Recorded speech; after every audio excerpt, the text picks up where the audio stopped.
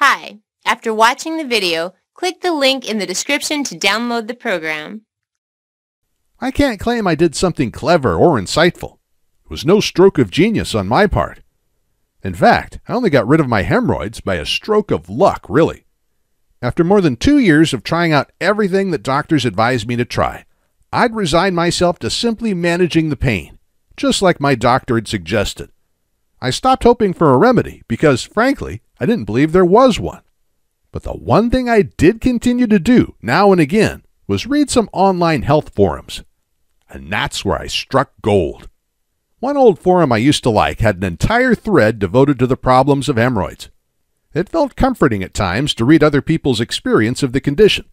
Made me feel less alone. Because I found having hemorrhoids is quite isolating. I was embarrassed about it to some extent. It's not a pleasant thing to describe. How do you tell a person who has no experience of it what it's really like? For some people, it's a funny condition, amusing even, which is both infuriating and dispiriting. Anyway, on one of the few occasions I logged in and read people's comments, I saw that they were going on about alternative remedies for hemorrhoids. I'm not really into all this alternative stuff. After all, doctors train for years. If they can't cure something, then, so far as I'm concerned, or more accurately, so far as I used to be concerned, that means it can't be cured. Right? Well, perhaps not. Gradually, the penny dropped. I read the thread, and, in truth, I was intrigued by what some of the contributors were saying about the underlying causes of hemorrhoids. In particular, a couple of people mentioned an approach to hemorrhoids they had taken that had made a startling difference to their condition. There was endless conversation over it in the forum, but the nub of the matter was this. Hemorrhoids is caused.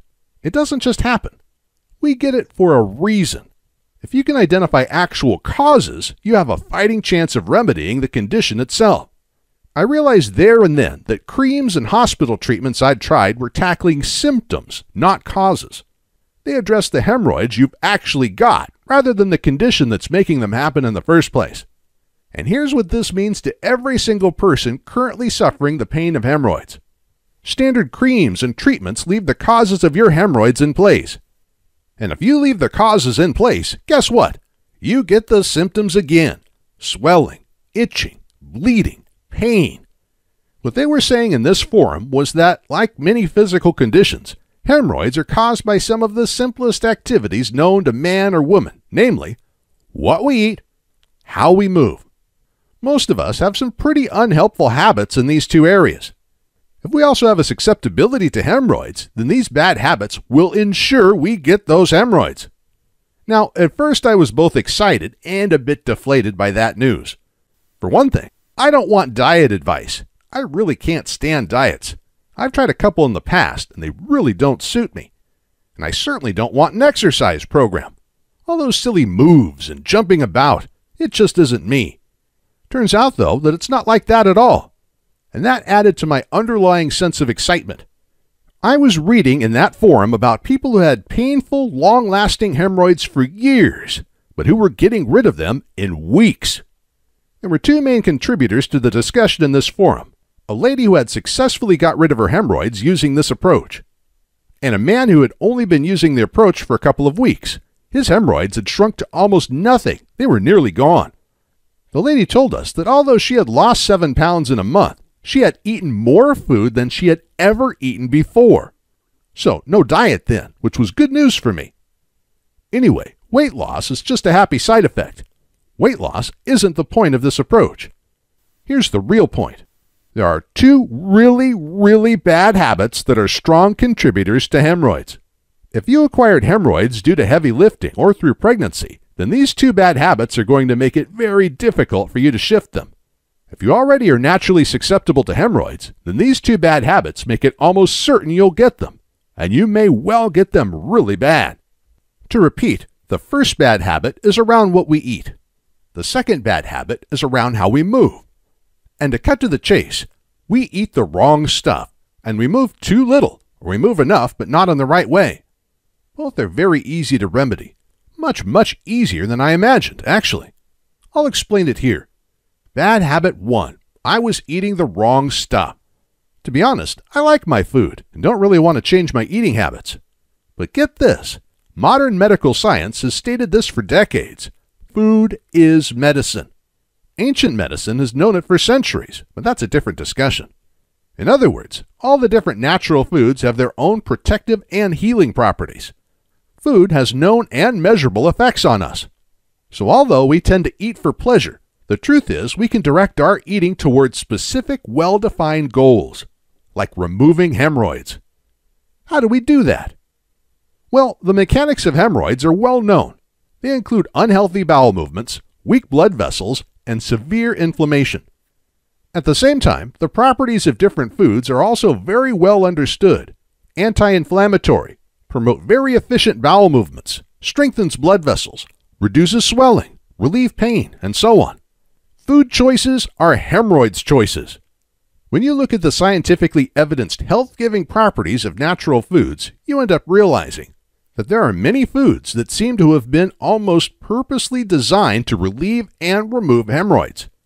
One of the reasons I suffered my hemorrhoids for so long was that I didn't know which foods they were.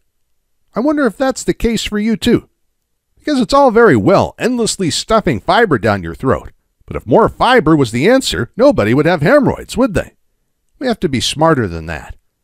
Understanding which foods directly affect hemorrhoids means we can take control of the condition and do something about it. For example, some types of fiber have much better anti-hemorrhoid effects than others. That's the fiber we want to be eating. Other foods contain natural astringents and anthocyanins. Both of these decrease hemorrhoid swelling and so reduce that awful pain. Again, we'd want to make absolutely certain we're getting these foods in our diet. Yet other foods specifically combat coagulation and inflammation within the circulatory system, primary causes of the development of swollen, painful blood vessels, and so on. Combining the very best medicinal and curative foods has an unavoidably positive effect on hemorrhoids. You can't help but get better if you're eating the range of foods whose effect is to make you better. It is intelligent to focus on foods that can end this hemorrhoid misery for us. That's the approach these people in the online forum were taking. Bad habit 2. I was moving wrong. The second habit is to do with movement. I thought at first that meant exercise, but it doesn't. Not in the sense that you and I understand exercise, anyway. The basic bad habit here is this. We sit too much and move too little. Both of these are significant factors in your hemorrhoids pain. As a typical Westerner, I spend way too much time sitting. Sure, I walk here and there, but that's usually for minutes at a time. Whereas I sit on the sofa, at a desk, in my car, on the bus, for hours. Sitting too long is very bad for hemorrhoids. As a side note, too much sitting, which 2/3 of Americans are guilty of, also raises your risk of heart disease, diabetes, stroke, high blood pressure, and high cholesterol. So we need to move a bit. But not all movement is equal. All that weight training stuff, getting all sweaty, straining, doing sit-ups every day, that's not helping at all. In fact, certain types of strenuous exercise is shown categorically to make hemorrhoids worse. Movement that eases the causes of hemorrhoid pain is gentle movement. They're nurturing. In fact, you can perform those movements while you're watching television. There's no jumping about, no special equipment. Perform the right movements and you're giving your body the healing that it craves. A lot of this has been known elsewhere for centuries. We just haven't been making proper use of it. Now we can. I did, and I'm so glad that I did. Address these 2 bad habits. Get rid of hemorrhoids. So these 2 bad habits around eating the wrong foods and not moving enough in the right way are the reason your hemorrhoids continue to have such a miserable and possibly worsening effect on you. So address your eating habits and you've stopped doing the things that make hemorrhoids possible. Eat the specific foods that directly tackle the different aspects of hemorrhoids, and you've taken away hemorrhoids' ability to exist in the first place. Perform a couple of gentle movements that help those hemorrhoids fade away, and you're done. I maintain these simple but powerful habits to this day. I have not had a single instance of anything even remotely like hemorrhoids for a year. I honestly don't expect to experience them ever again. So, what about you? If you realized you could say goodbye forever to hemorrhoids, would you make these basic changes to your daily habits? Is getting rid of that pain worth it? Yes, it is. But how? Okay, so the key to all of this is, of course, how the heck do we put this all together? Well, that is a trick question, because I already know the answer. The lady on the chat forum who had successfully got rid of her hemorrhoids, and the gentleman who was in the process of doing the same, happened to both be following the same program. They told us about the program and how it worked for them. The program is called the Hemorrhoids Healing Protocol. It has been created, tested, and proven by Scott Davis. It turns out that Scott is a well-regarded alternative health practitioner. He concentrates on the causes of various conditions. He then applies non-drug, non-surgery treatments for those causes. Scott's approach to remedying unpleasant but persistent conditions is pretty simple, really.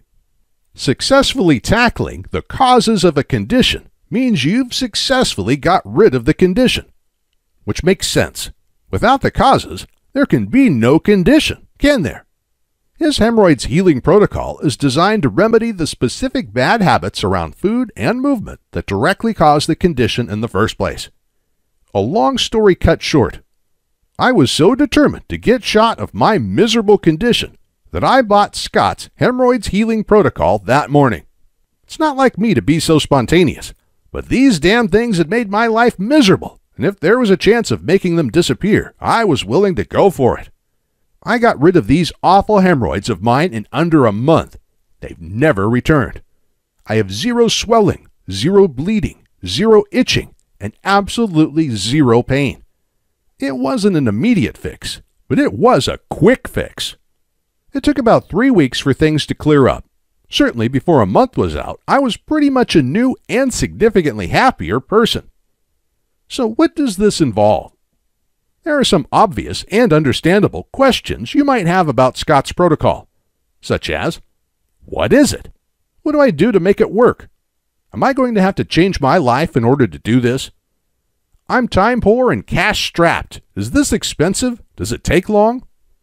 Let me just answer these clearly and bluntly and let you decide if it's for you. Put simply, the protocol addresses those 2 bad habits I mentioned. First, not eating foods that are known to directly reduce and remove the causes of hemorrhoids. And second, not moving in ways that, basically, ease and then reduce them. First, the food aspect. Scott describes the precise foods that act directly on the weaknesses that cause hemorrhoids. He treats food as medicine, which is what it really is, and shows you the foods that remedy hemorrhoids. He turns those foods into easy-to-prepare but very tasty recipes. They're quick to prepare, too. Scott realizes that if they take too much prep time, people simply won't do them. If you aren't a natural cook or your culinary skills are only basic, you'll no doubt be pleased to hear this. On a personal note, one thing that I was most happy about was that this isn't a diet, so I ate as much as I liked. But if you're underweight, check with your doctor before starting. Some people report some fat loss with this protocol. Also, none of these foods are exotic items that you've never heard of. They're all available in your local supermarket. Some of them you might not previously have tried, but they're widely available. And because they're easy to source, they're not at all expensive. You don't have to go to specialist outlets to acquire them. So, easy to find foods, simple ways of turning them into delicious meals, inexpensive and tasty. There are no portion restrictions, and you can still eat almost all of your favorite foods. You'll be a happy eater, but you'll also be a much smarter eater, which is what your hemorrhoids desperately need. And it's why you'll start to see improvements in your condition more quickly than you might dare to hope. Then, the exercises.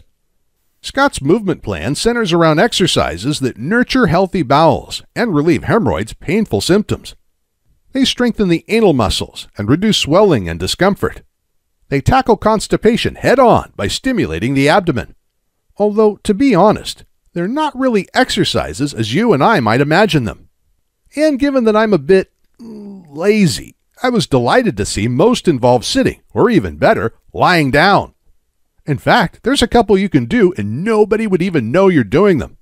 I mostly do my exercises whilst watching TV or listening to music.